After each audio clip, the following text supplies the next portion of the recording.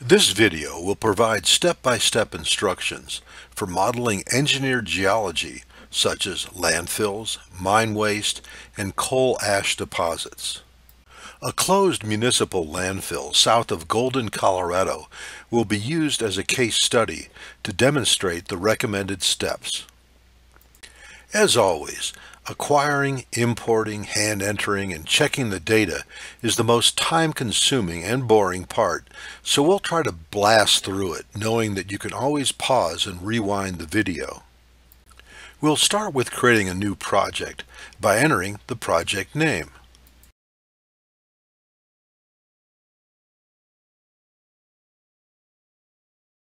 Next, we select the coordinate system and the measurement units.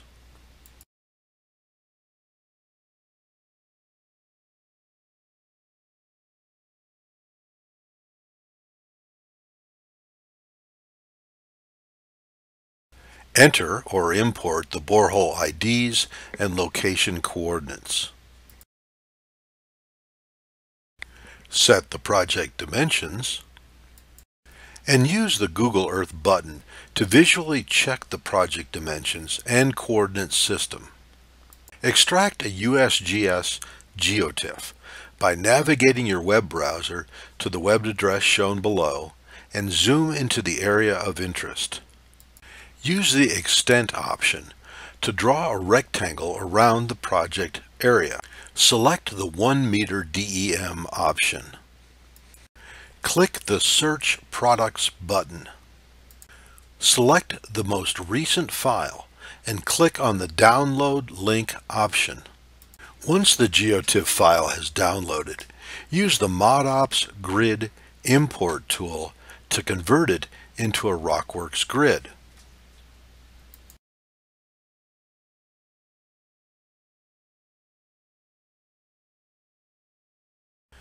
Extract a site image from Google Earth.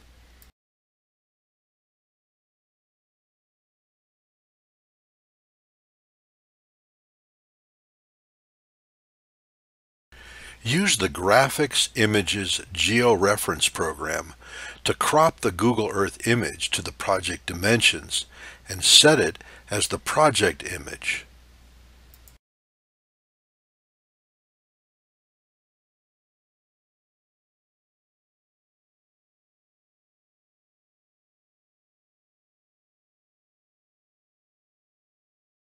Now, use the Google Earth Polygon tool to define the perimeter of the landfill.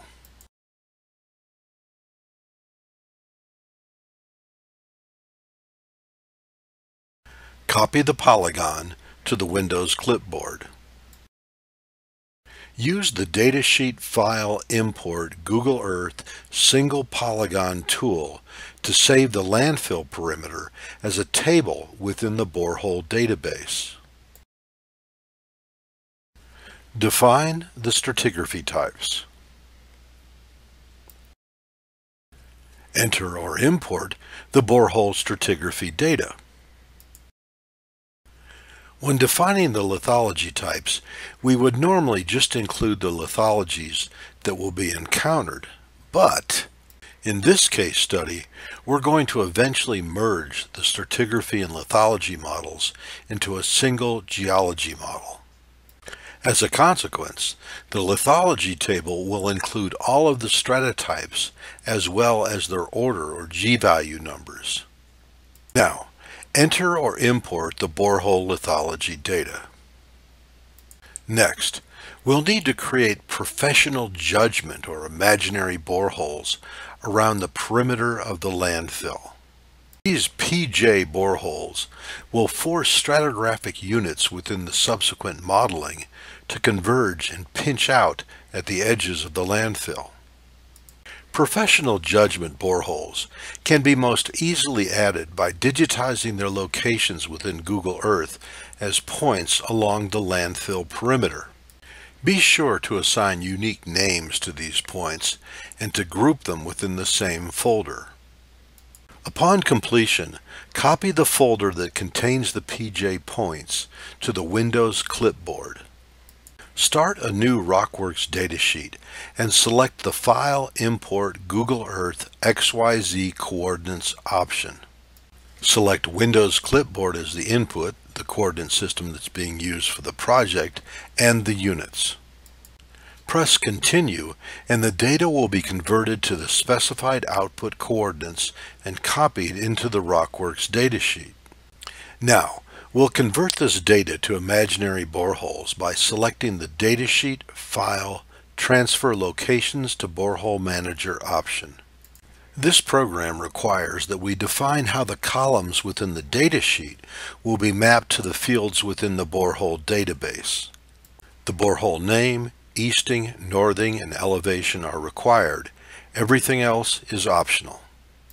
The PJ, or Professional Judgment Borehole IDs, and XY locations have now been added to the borehole database.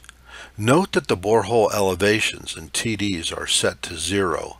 We'll address this later on. Now, we need to populate the stratigraphy tabs for all of the Professional Judgment boreholes so that the grid models will be projected to these pinch points. Enter minimum thicknesses for all of the units except for the fill unit. We'll set the fill to a 0 thickness so that it pinches out at the PJ points. To avoid retyping these depths for all of the other PJ points, click on the Datasheet button for the first PJ point and select the Copy All option. Then, select the next PJ hole, click on its Datasheet option, and paste the clipboard contents. Repeat this process for the remaining PJ points. Next, we'll set all of the borehole collar elevations based on the USGS GeoTIFF DEM that was previously extracted. This is accomplished by using the Borehole Manager Edit Adjust Elevations from Grid tool. Next, the total depths are adjusted by selecting the Borehole Manager Edit Adjust TDS tool. Okay, that's it for the ugly data entry part. Now it's time to start making diagrams and creating models. But first, we want to point out that some of the preceding steps and all of the following steps have been automated via a playlist. If you'd like a copy of this playlist to use as a template for processing your own data, just send an email to support@rockware.com. We'll start by creating a 3D diagram depicting strip logs with a semi-transparent draped satellite image.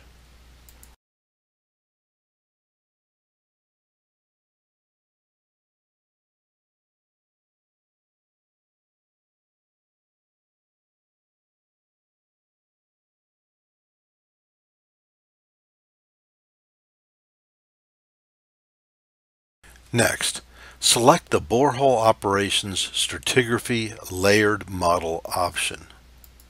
This program will create grid models for the top and base of every unit within the Stratigraphy Types table. Later on, we'll be using 2 of these grids to constrain the lithology modeling, specifically the base of the clay cap and the top of the clay liner. We're also going to be using the layered stratigraphy model to create a solid model that will be subsequently merged within the lithology model to create a geologic model. We'll be using the triangulation algorithm for interpolating the grid models because the surfaces have been engineered in a beveled fashion. The result is a layered stratigraphy model. We're not done yet, because this model doesn't show the clay lenses within the fill.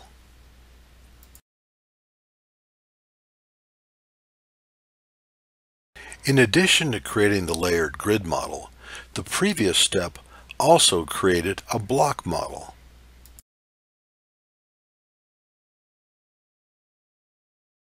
This will come into play after we've created the lithology model.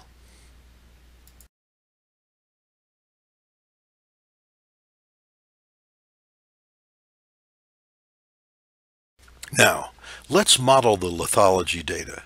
This is just the material within the fill consisting of trash and laterally discontinuous clay lenses.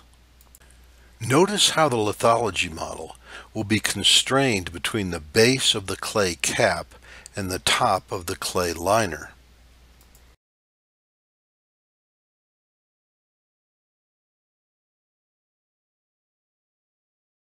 Now, if we hide everything except for the clay lenses, vertically exaggerate the model by a factor of 8, and look at the model from the side, the clay lenses become quite obvious.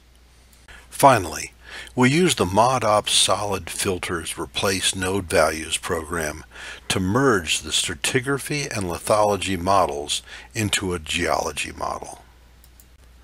This program will replace the voxels within the stratigraphy block model with the non-null voxels from the lithology block model. Once the geology model has been displayed, we can create a reveal animation, which will progressively slice away at the margins of the model, providing a thorough look at what's inside.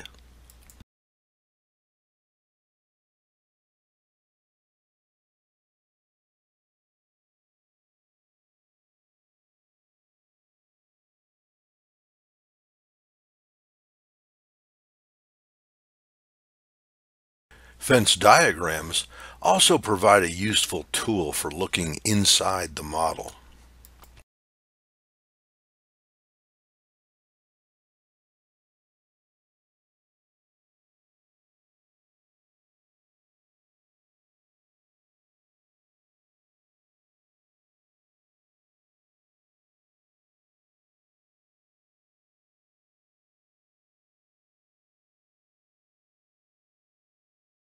Cross-sections are probably the most useful tool when working in the field to coordinate excavations.